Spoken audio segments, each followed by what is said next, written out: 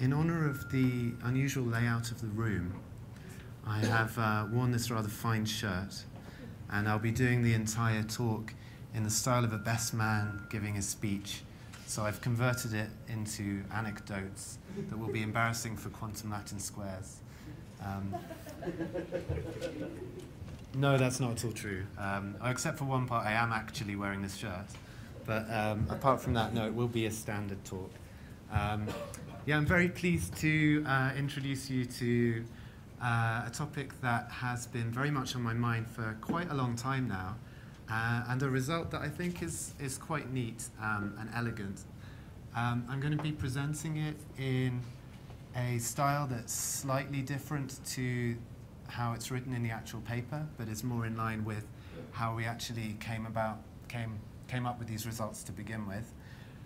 So yeah, the title of the talk is Quantum Latin Squares and Unitary Error Bases, and I'll be going on to both of those in due course. It's a paper by myself and Jamie Vicary, who's not here today, both from Oxford, and I'm going to be using the traditional Oxford yellow for this. So, right, moving right along. I'll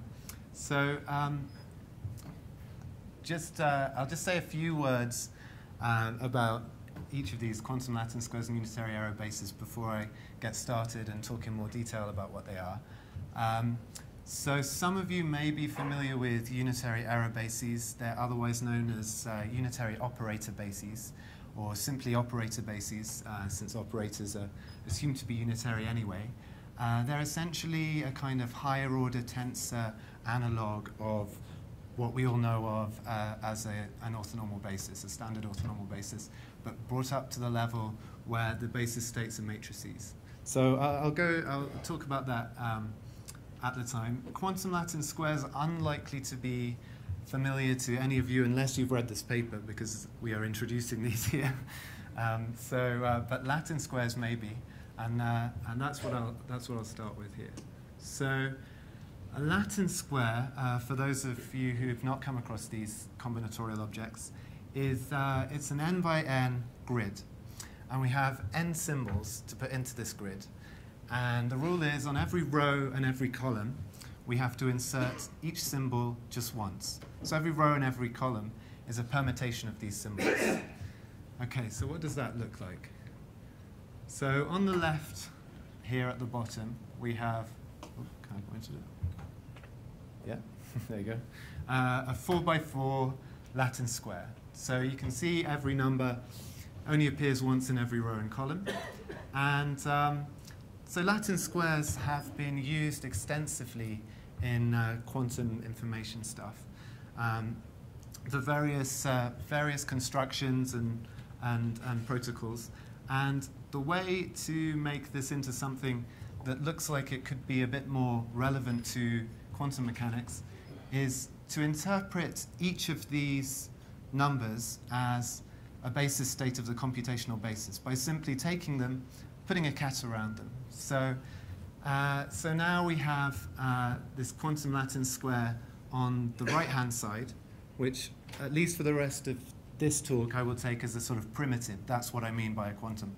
Sorry, I might have said quantum then. No quantum yet, just Latin square. Okay, so this is a Latin square. Oh, thank you. Yeah. Great. So, oh, that one works better. Yeah. So, okay, so moving on to quantum Latin squares, which unsurprisingly do have something to do with these Latin squares. So a quantum Latin square is similar. It's an n by n grid, but now in each entry in this grid is no longer just some symbol or just a cat computational basis state. It's now a general vector. So it's a general normalized vector such that in each column and each row we have an orthonormal basis. So if we just go back and look at this, clearly this Latin square obeys these rules. It is a quantum Latin square, but and any Latin square will be.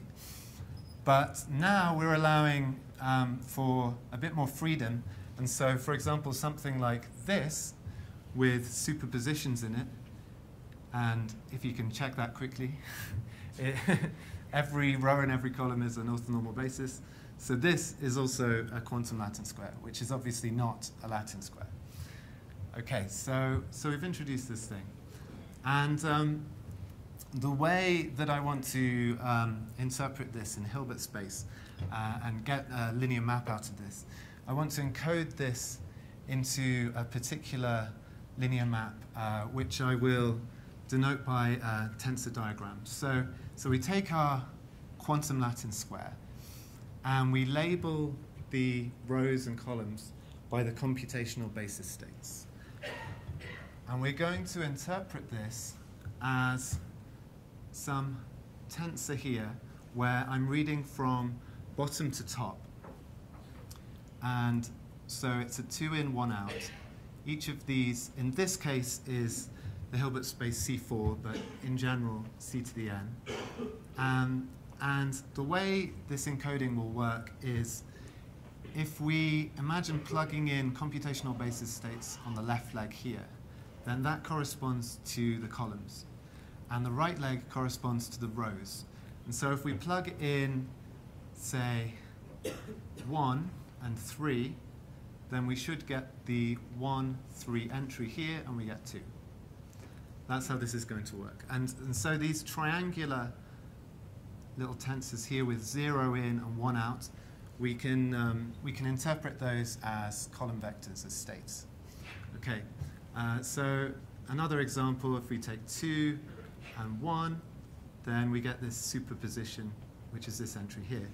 Okay, so we've encoded the data from our quantum Latin square, or also Latin square, since they're quantum Latin squares too, into this tensor over here.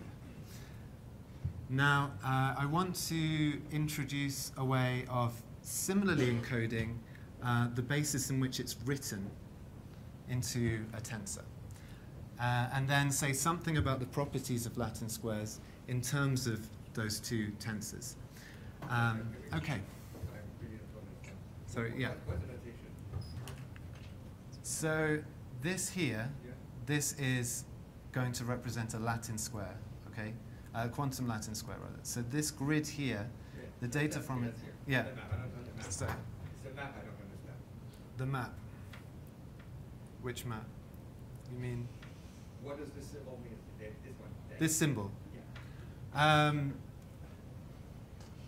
It doesn't mean anything in particular. It just means that I'm this.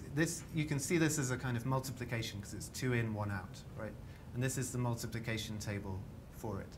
It's not an actual map. It's just another way of denoting the quantum Latin square.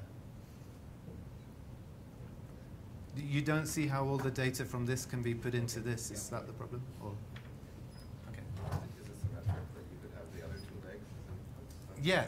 So in this case, so we could imagine that if there was a symmetry down this line, for example, then it would be commutative, and you could swap these legs over, and it would make no difference. In the general case, it's not going to be commutative. So a line down the middle will make a difference to this, yeah. And we can also take the adjoint of this map and write it upside down, and that will work. That will give us, if we put a state in, that will give us the superposition of wherever that state occurs in the table. Okay, and that's something we will actually use as well. Okay, so now I want to introduce this idea of a basis in the tensor form. So given some basis for a Hilbert space, I ranging through 0 to n minus 1, we can define the following 2 maps. Okay, so the top of these 2 maps I want to describe as a kind of compare map. So these triangles in here, now these 2 are effects, and that one is a state. And these are just these basis states here, so these i's, and so it ranges through all the basis states. And it might not be entirely clear, but if you think about it for a while, what you get when you plug in some states from the same basis into the bottom of this is you get out either 0 if those states are different, or that state if the states are the same. And conversely, the adjoint of that down here, which I would like to call copy, if you plug in, say, n, then you will get out 2 copies of n here. Okay, so I've introduced, so you can see that given any basis, these are maps that you could define. And it turns out that conversely, these maps, if you compose these maps in any way, any number of these, and you just count the numbers of legs in and the numbers of legs out, then that uniquely defines a particular linear map. And that property, and this is a non-trivial fact, it's not supposed to be obvious, that property uniquely defines the basis. So the bases are in one-to-one correspondence with these, in this case, gray dots. So these dots have a lot more structure to them than, for example, this white dot here, which is not commutative, it's not even associative. It doesn't have a lot of structure, whereas these are commutative, they're certainly associative. You can very simply prove various properties about this. So there's a lot packed into this, but they are in one-to-one correspondence with bases. And I'm going to use the gray dot generally to represent the computational basis states. Okay. So in terms of these tensors which I've introduced here, MUBs have a nice characterization. And what I'm going towards here is, on the next slide, I'm going to show what quantum Latin squares are in terms of these tensors. And I'm going to show what Latin squares are, and I'm going to show what MUBs are. And hopefully it will become clear what the relationship between the 3 is. So MUBs have been mentioned a bit this week already. Here's the general definition that a lot of you will probably be familiar with. If you're not, then generally what a MUB is if you've got 2 orthonormal bases. In this case, I mean, they don't have to be, but in this case, I'm assuming orthonormality. And you take one basis state of one and with a basis state of the other, and take the inner product, square that. Then you get this constant, which is 1 over the dimension. In a sense, they're bases which are as far away apart from each other as they can be.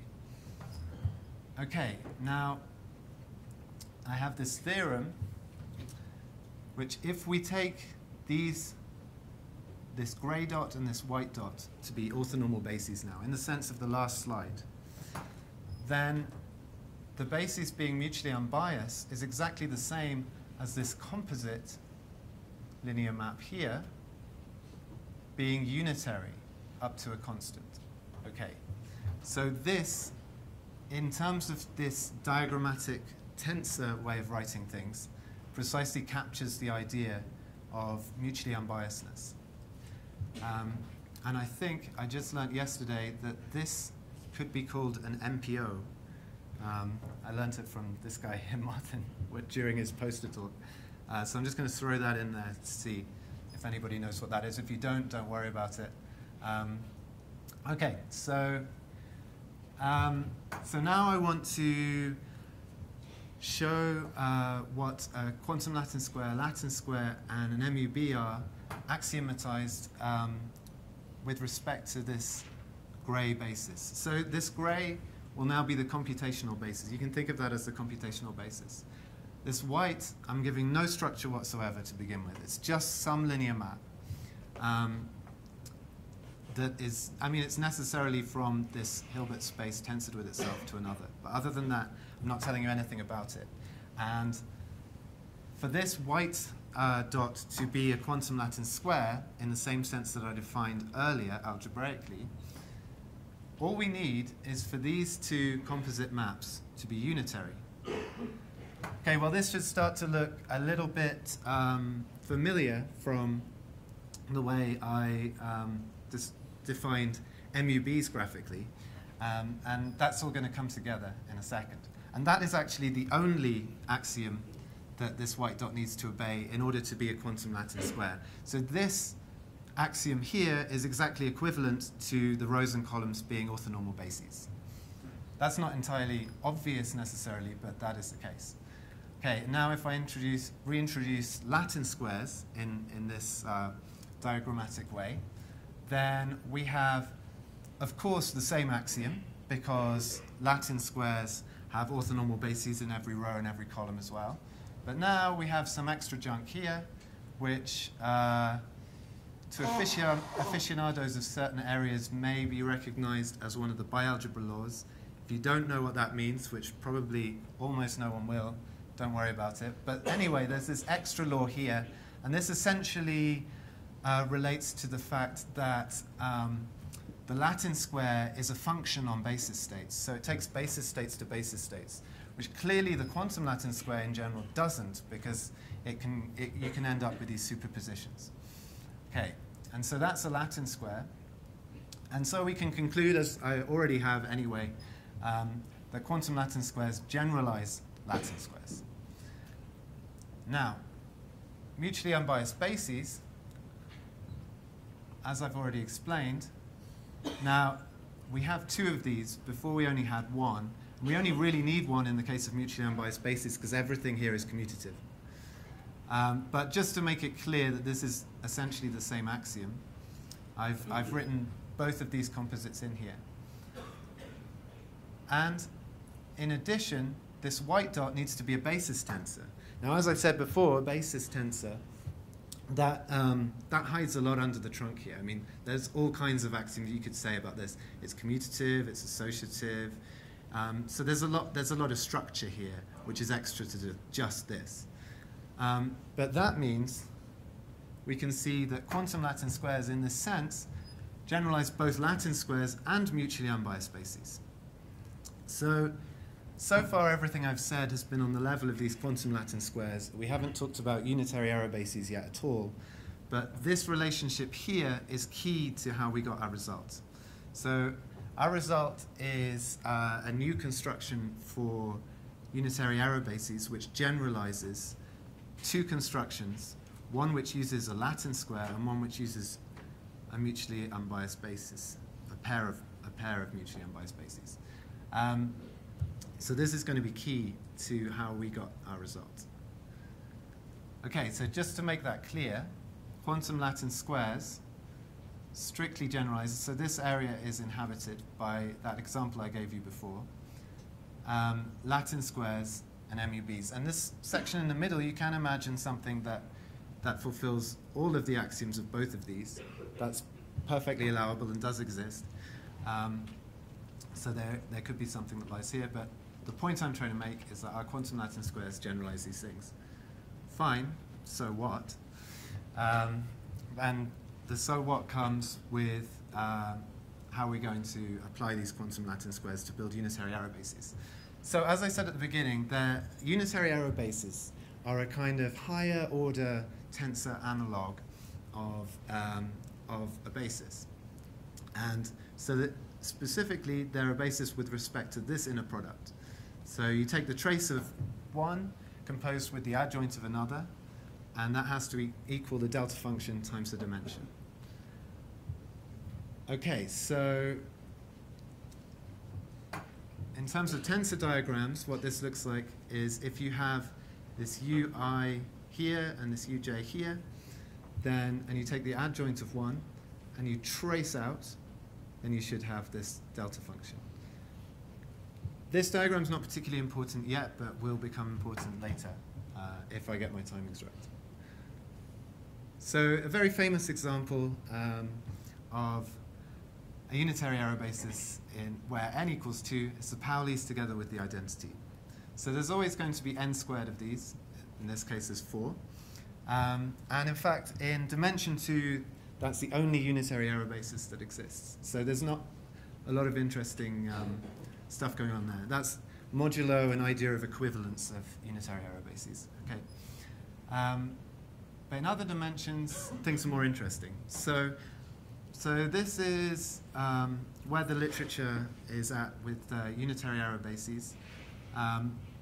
So unitary arrow bases are mathematically encode the information you need to do quantum teleportation and dense coding. They're used in quantum error correction and tomography. So they have a wide range of uses. So this is why people have studied these things over the years. And there were 3 main constructions before we came along and made this one. So One construction, which I'm calling here the Latin square construction, it's strictly not generally called that, but for the purpose of this talk, I think it's easier to call it that. And it's due to Werner in 2001. That construction takes a single Latin square and a family of n Hadamards of order n, and builds a unitary error basis out of them.